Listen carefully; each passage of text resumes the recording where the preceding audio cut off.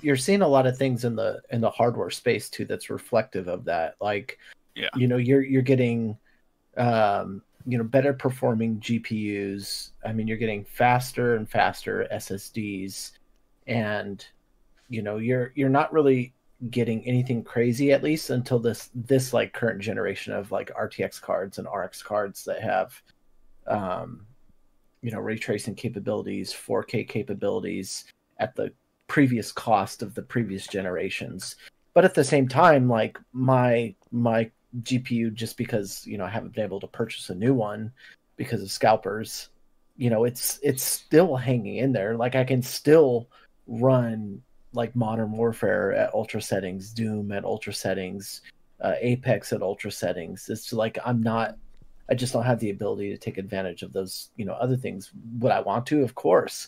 And like to Jason in the chat, he's saying, it's gonna split a lot of people if Breath of the Wild 2 is exclusive to Switch Pro. That's not gonna happen. I mean, they released Breath of the Wild 1 on the Wii U and the Switch at the same time.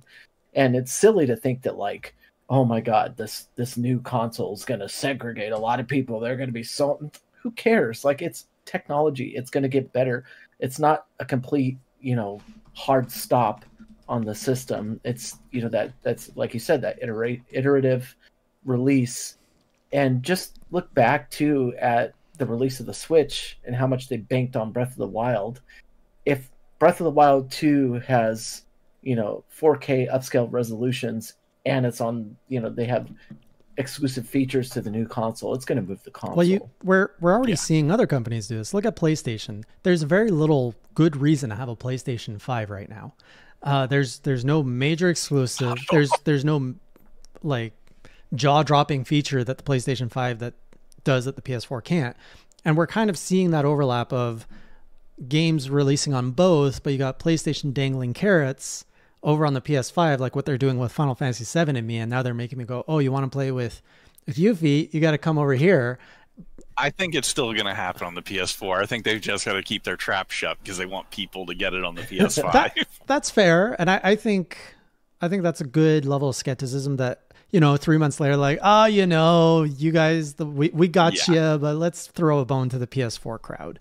But they're priming hard. The fact that Final Fantasy VII is a free game on PS Plus this month, like it's all about these dangling carrots to get over. And think back at the last couple generations of gaming. I don't remember it being so blurry, the line. It was like, no, you want to play these exclusives, that's your ticket, that's what you need to jump generations. And then when there was enough exclusive kind of like pressure as a player, you're like, okay, now I can jump in, now it's worth my time to pick up these games and play.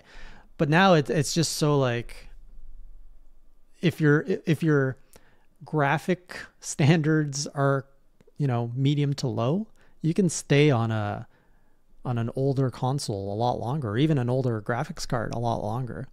It doesn't change the gameplay. I think the word you're looking for is choice. Yes, choice. That's when the consumer wins. But really, it really is, because I mean, you look at the Series X right now and all the stuff that I forget what it's called. It's called like Ultra FPS. I forget what they just like talked about this only like a week ago. But like some of the older games as well that they're doing, where they're going back and they're able to do 60 and 120 FPS. They have auto HDR now on some of those titles, and it's like there's you can still play on an Xbox One S and like most games look like dog shit, but then you can go and play on a Series X and it looks phenomenal. And there's additional feature for older games, even on the original Xbox, the Xbox 360, the Xbox One.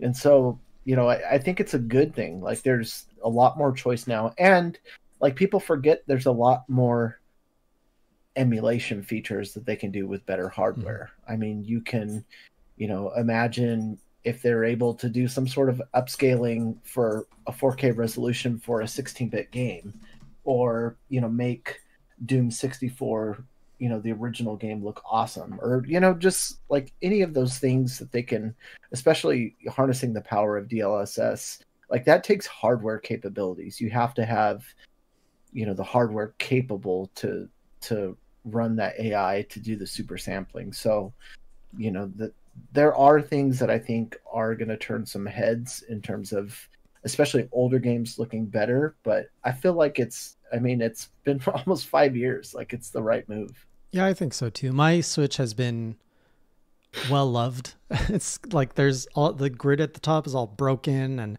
not for my own usage. It's just been through some younger hands, and I'm like, I'm ready for for an upgrade